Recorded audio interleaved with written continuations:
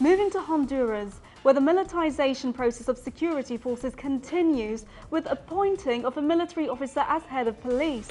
We go to our correspondent Gerardo Torres. For the first time in 20 years in Central America since the peace agreement, today in Honduras, Military General Julian Pacheco has been named Security Minister. He is now also the head of the police force that once again passes under the control of the armed forces. This kind of political decision was believed something of the past in the region when the democratic governments of the 1980s had promised that security and defense actions will be separated to stop any kind of political intervention from the armed forces. Gerardo Torres, Telesur, Central America.